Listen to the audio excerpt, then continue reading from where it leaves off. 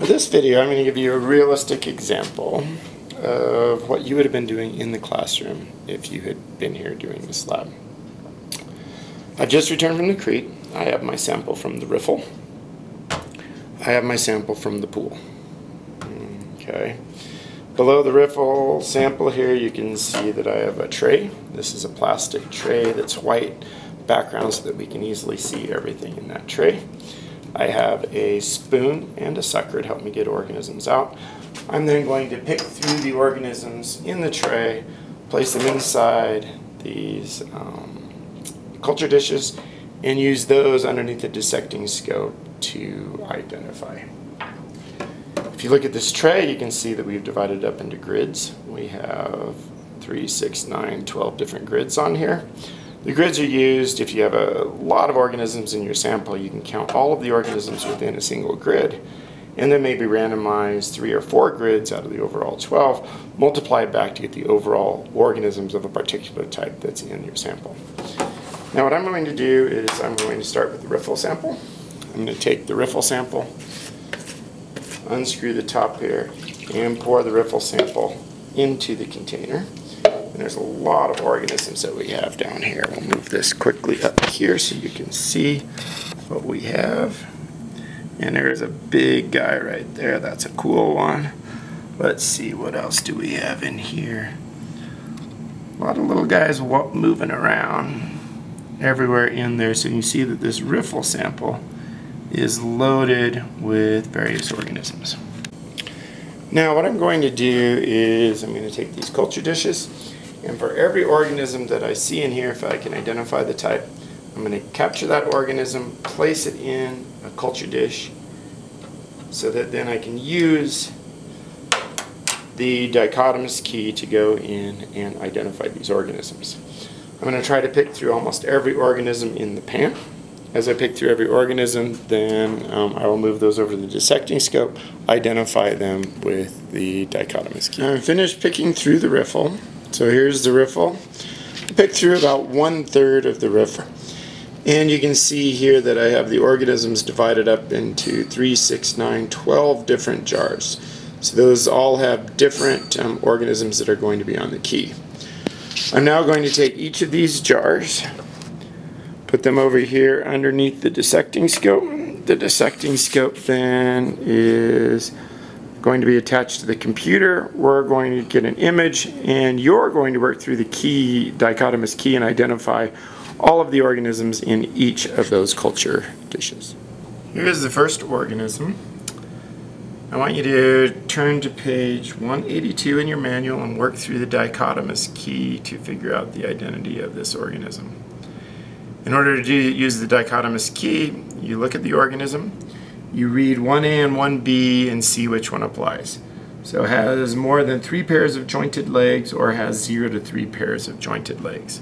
This one has 0 jointed legs, so 0 to 3, we go over, it says it's an insect. This is an insect larva. Looks like a worm. Larvae look like worms. Nymphs have legs and look more like the adults. This larva then is going to go through complete metamorphosis and change into an insect that we all know.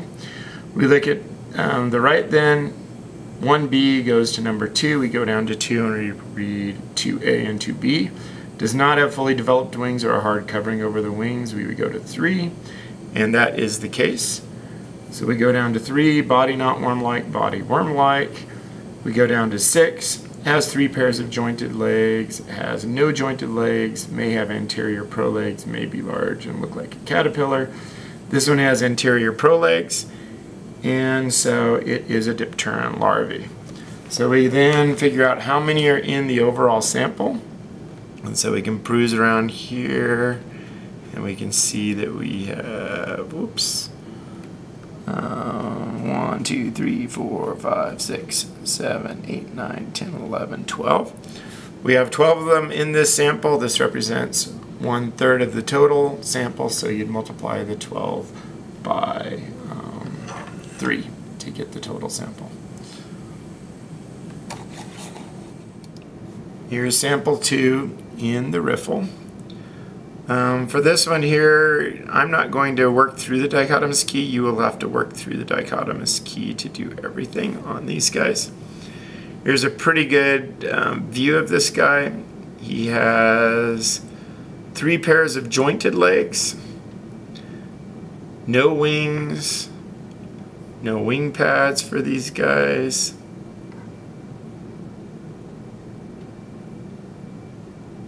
You know, that body is very soft and squishy, a lot like a worm in there. Okay, and so he should be pretty easy to identify. Those are anal prolegs at the very, very end. Okay, and those are abdominal gills along the sides. There are 1, 2, 3, 4, 5, 6, 7, 8 of these guys in this sample. Okay, dish number 3 has a lot of these guys. We can see these guys pretty well. This guy, if you look, he has jointed legs, so 3 pairs of jointed legs. Okay. He does not have fully developed wings. Right. In this case, the body is not worm-like, so it is not worm-like. We can look down here. Those are the terminal filaments. You can see how many terminal filaments he has, and that should be good to work through the key. There are 1, 2, 3, 4, 5, 6, 7, 8, 9, 10, 12 of these guys in this particular vial. We can see them really well here. Okay, this guy actually has abdominal gills. You can see these are different species. See how they look different? This is an order of insects, and we have different species inside this order. We are classifying them down to order, not down to species. You can see that big guy there with all those gills wiggling back and forth. Okay. Oh, there we go. Nice. Here's number 4. These are the big giant guys we saw at the beginning. All right, we can see this guy close up. I can't get any farther back on him. See, he has 3 pairs of jointed legs. Definitely the body is hard. This is a nymph, not a larva. And we can see the terminal filaments there, so you can count the number of terminal filaments on that guy. Okay. So he's pretty easy. Let's see, and if you want to see the terminal claws, you can see the terminal claws on that guy as well, right at the tip of the foot. So these guys are easy. We have 1, 2, 3 of these guys in here. Okay, this guy is not on the dichotomous key. You need to know it as a phylum, so a review from animal diversity for these guys. Okay, you can see them. They're definitely worm-like. So this is a phylum that you guys did in animal diversity, so you'll have to look at the phyla, look at this guy, and figure out what phylum this guy is in. Okay, and we have 1, 2, 3 of these guys in this culture. They have a nice little arrowhead. They have a nice little eyes, and hopefully you can remember what these guys are. Let's find the other one. There's 2 more over here. Okay, and these guys are looking really good. Nice small guys moving across the bottom.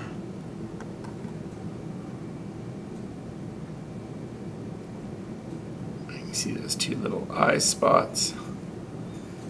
That little arrow-shaped head looks good. And next one, this one is also big to be seen. This is a phylum, so it's not on your dichotomous key. It's a phylum that you should know. Okay, very easy to recognize, especially because of all of those segments. So it's a nice round guy, looks like a worm. You only have 3 worm phyla, and this one has segmentation, clear and obvious segmentation. Okay, here's another one of these guys. He's in the same phylum as the last one we just looked at. Right, this is a different species within that phylum, but definitely you can see those segments segmentation on it, and it's a worm-like body. We have a couple things in here that we're going to get. This one, next one I'm getting is kind of hard because it doesn't like the light. And he moves really fast. In fact, really, really fast. There he goes. This guy, if you look, has a little shrimp-like body. And on the key, he has way more than 3 jointed legs and appendages. Can't quite get him in focus. But there you go. So this one's easy to key out. We call this one a scud. And this guy is easy to key out on your dichotomous key. Okay, here's the next one. Still in the riffle. Whoops. Let me find it. Some of these guys are hard to track. But here you go. 3 pairs of jointed legs. This one actually has a hard covering over its wings. It has wings, and it has a hard covering over its wings. Okay, that hard covering then is representative of this entire order within the class, and this is actually an adult, not a order. These guys are pretty cool because if you look very closely, you can see 3 pairs of jointed legs on this guy. But if you look back, you can see he's actually in a house that he built. So this guy built his own house. Very, very, very fine house that these guys build. And they build their little houses out of sand grains. Okay, so you can see those little grains speckling there. So really fine sand grains, they build their shells out of it. So 3 pairs of jointed legs. Inside that case is a worm-like body.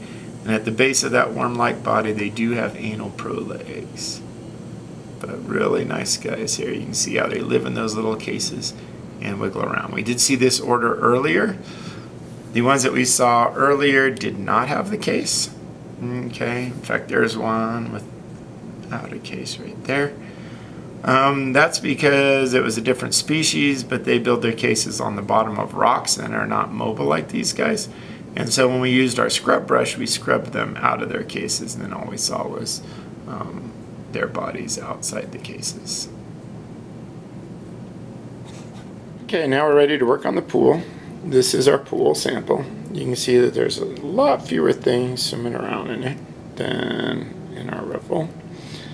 Over here is our riffle. This is already picked through. Things are not moving around nearly as much as they were. You can see a slight difference in that this is a little bit lighter brown, a little bit more goldenish brown color. This is a lot darker black, so a lot more decay going on, and you can really smell the extra decay in the pool as compared to the riffle. Now I picked through the pool, and there weren't nearly the same number of things in it. So here's all our pool.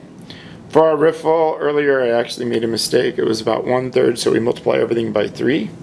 Over here for our pool, I picked through the whole pool, so these are going to be straight numbers when you do your counts. This is the first organism from the pool. This one is not an insect, so it is a phylum. It looks like a worm, so it's one of the worm phyla. If you recall, we had 3 worm phyla: Platyhelminthes, Annelida, and Nematoda. This one has segmentation, although you can't see it. Another way to tell this one is that it's round, and it folds back and forth, so it does have circular muscle, so pretty easy to identify. Okay, here's the next organism. See this guy wiggling around here. This is an insect larva. It has anterior prolegs. Key thing on this one, you did see this order in the riffle, but you did not see this species in the riffle. This one's adapted specifically for the super low oxygen environments in the pool. And the red that you see is very similar to hemoglobin, adapted for that super low oxygen levels. And there are about 4 of these in the sample.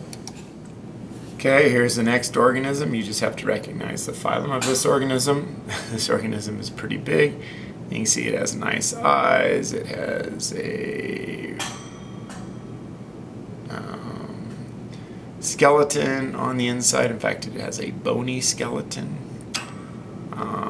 And it is a vertebrate, and it's actually a fish.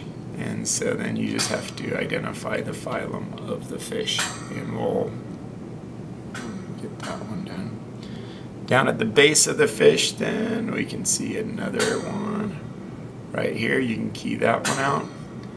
Okay, this is a different species, the same order as the red one that we just saw, right? And so it has the anterior prolegs. So there's another one of those guys, and there's 2 of those guys in there, only 1 fish.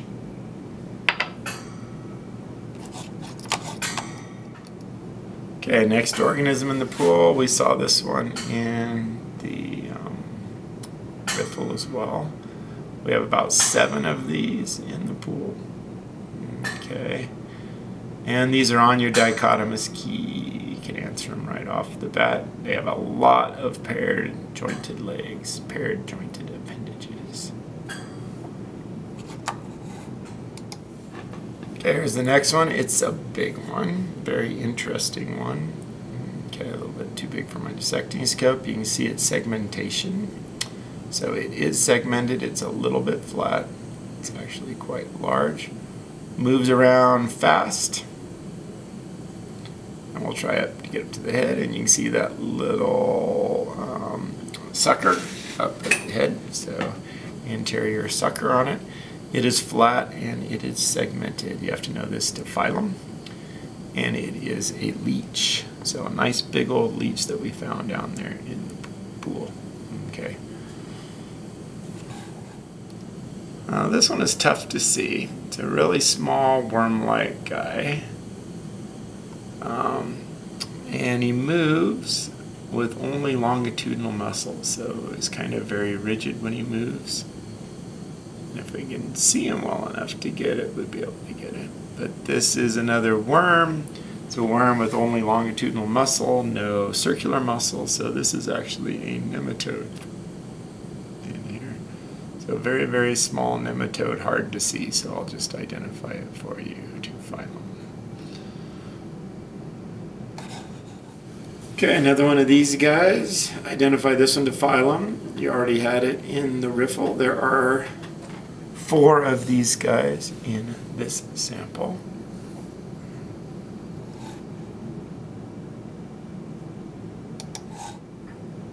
Okay, this one's a little bit different. It's not on your dichotomous key.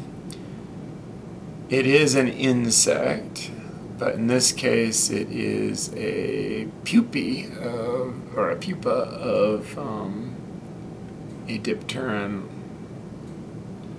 So you can see the wing developing there. So this one's basically going to hatch out into a fly. All right, another one that's not on the key. This is a phylum. You should be getting pretty good with this phylum now. Worm phylum with circular and longitudinal muscle and is segmented. Here we have an interesting one. This guy was found in the pool. It's the next one in the pool. You can see how it has segmentation. So it's a flat, long guy with segmentation. It is a leech. Next to it here, this is an insect larva. It is on your dichotomous key. So you can work through your key and key this one out. It has no legs or appendages, and it does look big and worm-like, so it should be keyed out pretty easily. Both of these then from the pool. The leech and this guy, and I'll give you a hint, this is a crane fly larva.